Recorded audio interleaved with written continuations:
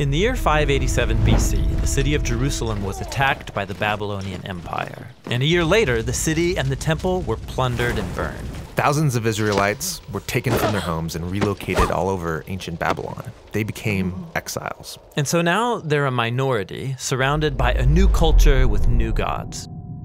Now, some Israelites chose to resist Babylon by revolting or withdrawing. Others gave in, adopting the Babylonian way of life and accepting these new gods as their own. And you might think those are your only two options, but the prophet Jeremiah told them to do something totally different and surprising.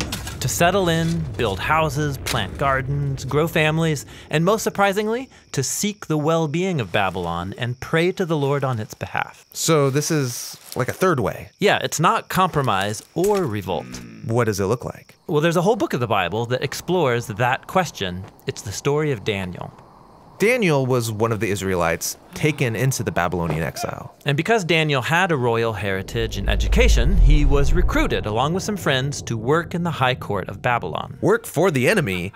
That would be compromise. Or they could gain the king's trust, take him down from the inside. That's what you might expect, but instead, they take Jeremiah's advice and choose the third way. They serve the king of Babylon, taking on Babylonian names and even clothing style. So they seek Babylon's well-being. But in doing so, aren't they just giving up their heritage? It could seem that way, but actually they aren't. As you read on, the story focuses on moments where they draw the line, and they choose faithfulness to their God and resist the influence of Babylon. So for example? Well, like when they're commanded to bow down to the idol of Babylon and give allegiance to the king as if he's a god. They won't go that far. Right, this is where you see their true loyalty. It requires them to critique Babylon's idolatry of power, its arrogance, its injustice, but they do it non-violently by laying down their lives.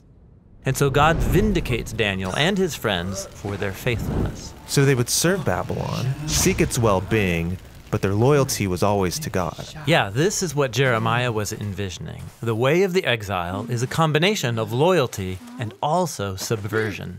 So they're still exiles, but don't Daniel and his friends long to go home? Yes, in fact, Daniel believed that God was going to send a ruler to bring down Babylon and create a true kingdom of peace. When did he think this ruler would come? Well, at first he thought within his lifetime, but then he had a dream where he found out that after Babylon would come another oppressive empire, then another, then another. And so Babylon did fall, and Israel did get to go back home, but now they're ruled by Babylon's successors. And so they maintained the mindset of an exile, waiting for their true home to come to them. And they continued the same practice of loyalty and subversion to any new versions of Babylon that came along. And this leads us to the time of Jesus. The empire of his day was Rome, ruled by Caesar. Now, some Israelites wanted to resist, while others gave in and adopted Roman culture and its gods. But watch Jesus carry on the subversive loyalty of Daniel. Like when he said, it's fine to pay taxes to Caesar, give him back his coins. But then he said, don't mistake Caesar for God. God's the one who deserves your total life and allegiance. So the way of Jesus is this same mix of loyalty and subversion. Yeah, like he taught his followers to love and even bless their enemies. But he also got arrested for speaking out against the corrupt leaders of Jerusalem and Rome. He critiqued their idolatry of power, and it cost him his life.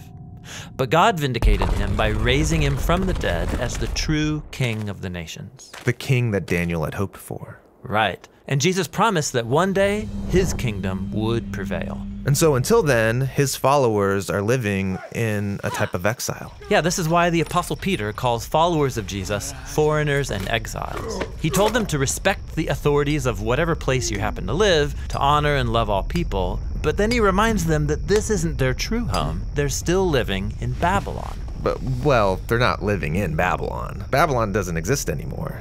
Or does it? In the Bible, Babylon has become a symbol that describes any human institution that demands allegiance to its idolatrous redefinitions of good and evil. Okay, so we all live and work in Babylon. How do I seek the well-being of Babylon while my allegiance is to someone greater? Yes, Jesus' followers are called to live in that tension between loyalty and subversion. That's the way of the exile.